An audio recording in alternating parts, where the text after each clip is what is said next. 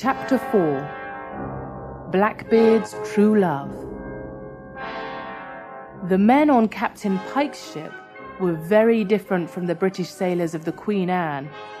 They played cards all night, and if they lost, they fought with each other.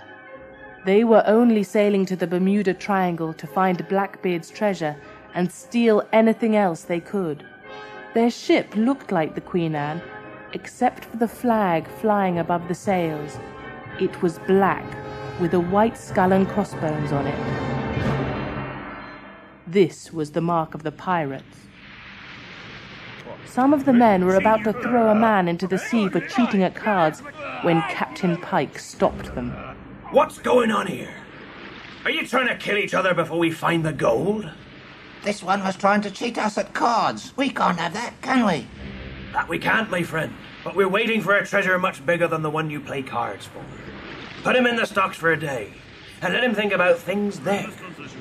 The stocks were 2 pieces of wood with 3 round holes in them. The men placed the prisoner's head and hands in the holes. Then they lowered the top and they locked him inside. He had to stand up the whole time. Captain Pike was standing next to his first mate, Santiago, at the wheel of the ship. Santiago asked him about the danger of finding Blackbeard's treasure. They say no one can take Blackbeard's treasure. Why do you think you can? I think that Blackbeard and I are the same kind of pirate. He wanted everything, and he knew how to get it. When I see that treasure, when I put my hands on it, there's nothing that can make me lose it. There was a pirate in a small seat above the sails, looking at the ocean through a telescope. This was called the Crow's Nest, and he was the first to see Blackbeard's ship sailing ahead of them. He whistled to the men below.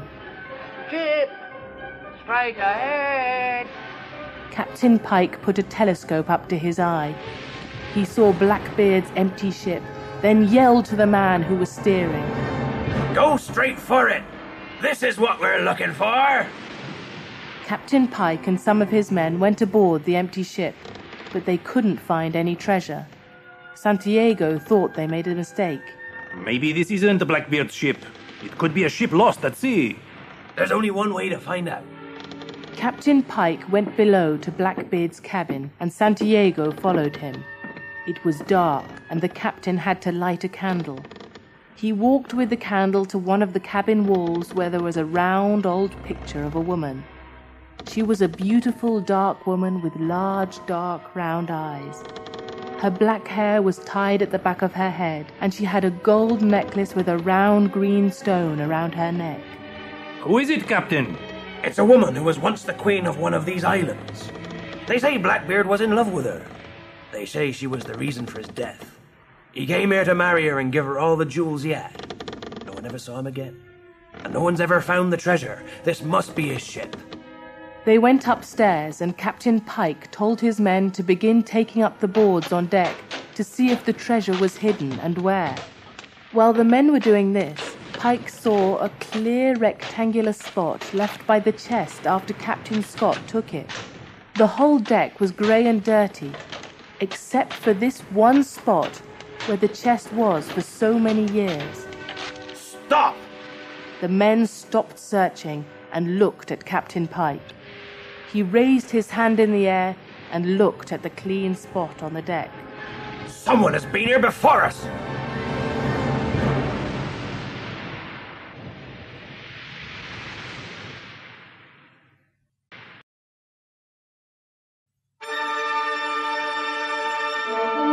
Chapter 5 The Wrong Chest.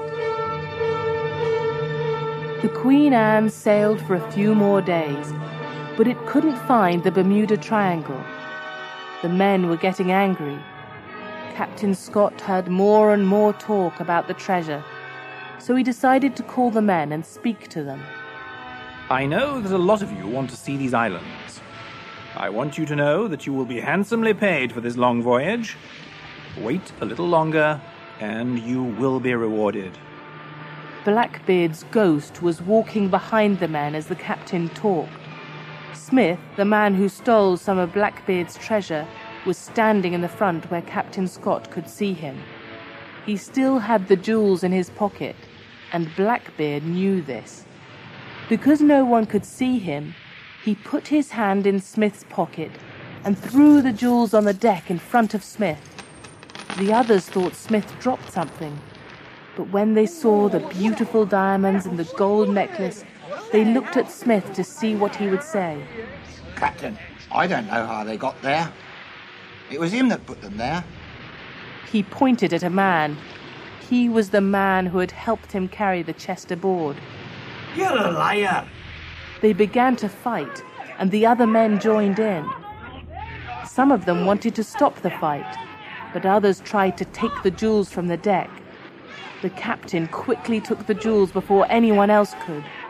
The men didn't stop fighting with each other until they heard the man in the crow's nest shout, Ship! They looked and saw the black flag above the sails of a ship coming towards them, but they didn't know it was Captain Pike. Captain Scott looked through his telescope, then called to the men. Enemy ship approaching. Open the cannons. Prepare to fight. The men were running to different parts of the ship when Captain Pike's ship fired a cannon. A loud boom was heard, but the cannonball missed and landed in the water, making a big splash next to the Queen Anne. Another cannon was fired. This one hit one of the Queen Anne's sails. The Queen Anne fired back, and the battle began. It was a fierce battle.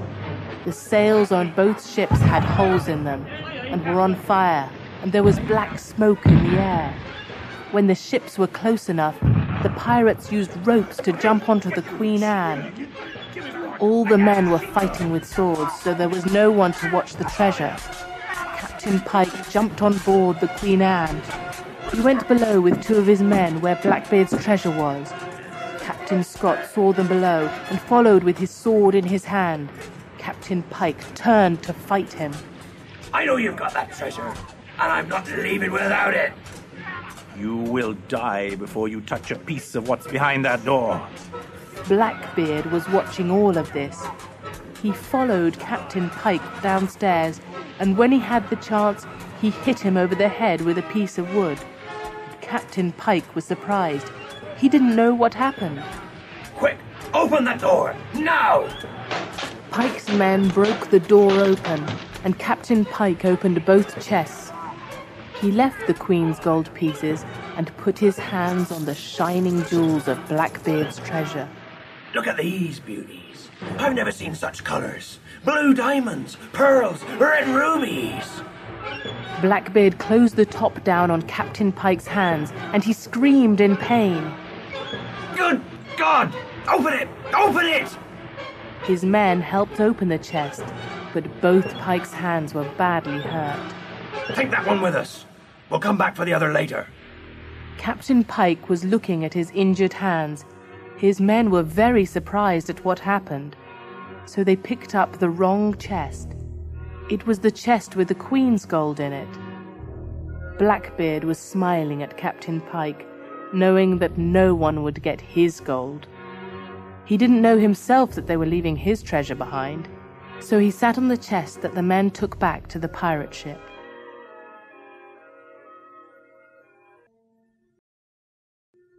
Chapter 6. Rum Island.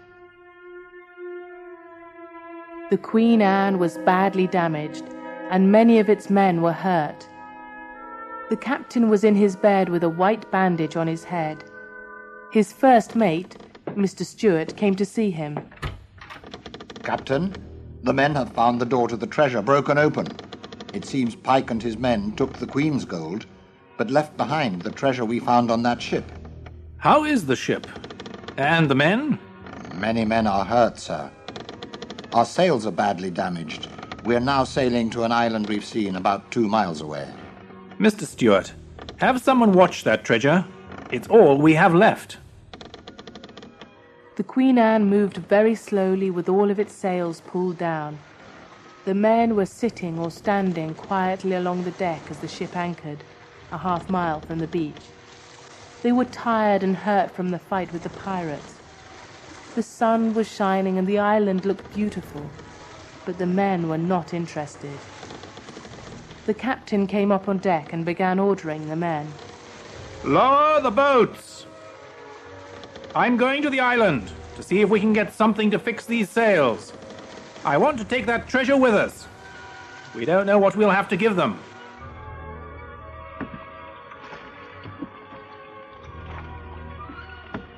The island had a long beach of white sand with tall green coconut trees on it. They pulled their boats up onto the sand. As they were deciding which way to go, they saw a native boy jump from a tree and run away. The captain spoke first. Let's follow him. He may lead us to his people. The boy led the men through the green hills of the island. He stayed far ahead of them, but stopped whenever he wanted them to see him and follow. There were tall green plants on the hills, and the air smelled of vanilla. What's that smell? It smells like rum. It is, and these are the sugar plants they use to make it.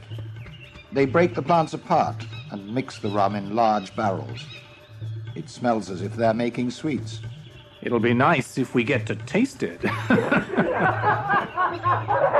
The men laughed as they walked on. When they came to the top of a hill looking down onto a village, they saw natives working near small houses made from trees and leaves. The small boy they were following ran into the village before them, and everyone began looking up at Captain Scott and his men. They stopped what they were doing and waited for the sailors. A tall, dark, and very beautiful woman in a white headdress was standing in front of the natives, waiting for Captain Scott. She had large, dark eyes, and she wore a gold necklace with a green stone, just like the one in the picture on Blackbeard's ship. Her name was Queen Aliana, and she was the Queen of Rum Island. The sailors put Blackbeard's treasure down behind Captain Scott when he went to meet the Queen. I am Captain Scott of the Queen Anne from England. We've come here to trade our gold for anything you may have to offer, but we also have a problem. Our ship is badly damaged. We need to fix our sails. Welcome, Captain. I am Queen Aliana, and this is Rum Island. Come and sit with us and show us what you have brought. The sailors sat in a circle around the treasure chest. Captain Scott sat next to Queen Aliana, and all the men were offered a cup of the island's rum. When Captain Scott opened the chest and showed the Queen the shining treasure of jewels and gold, her eyes widened and she stood up. Where did you get that? It's not really ours. It's something we found on an empty ship at sea. Our gold... Take it away! We do not want it here. It is cursed. The man who owns it must have it back. You must take it back to where you found it. The Queen waved her hand. All of the natives left and went inside their houses, leaving Captain Scott and his men alone.